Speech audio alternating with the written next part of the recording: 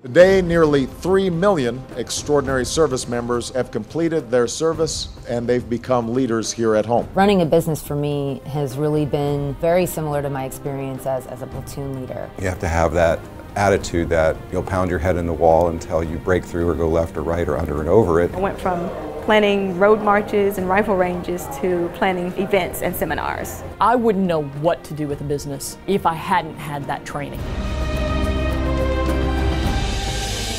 You need to learn about how bureaucracies work, what is available, what's the job market really look like, should I buy a franchise? We're in the dawn of a new age of specialization. Be really good in your space and your niche and find those who need you and they'll find you as well. Have your elevator pitch, knowing what it is that you want to do. If somebody asks, how can I help you? You want to be able to have an answer to that. There are a number of different ways that you can help people find your products and services. One is through search engine optimization, which is helping people who are looking find you. If a customer comes in to buy tires, we'll top off their fluids. You provide them with excellent customer service.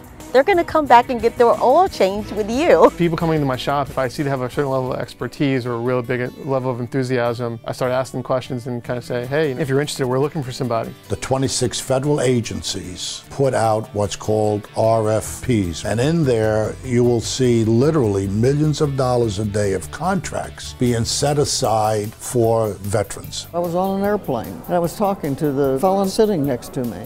Well, it turned out he was a senior vice president in Kodak. You have to know daily, what do you have in the bank? What needs to leave the bank? Who do you have to pay? And what is coming in? The Department of Veteran Affairs partnered with Midas, which allowed me to not pay the entire franchise fee. When you're in the Marine Corps, at times you're living out of a fighting hole for a month at a time. RPGs came through the front of my vehicle, went right through my shoulder. And there's no better way to shore up the economy than to have thriving small business. Give your business its all, because collectively we can all make a difference.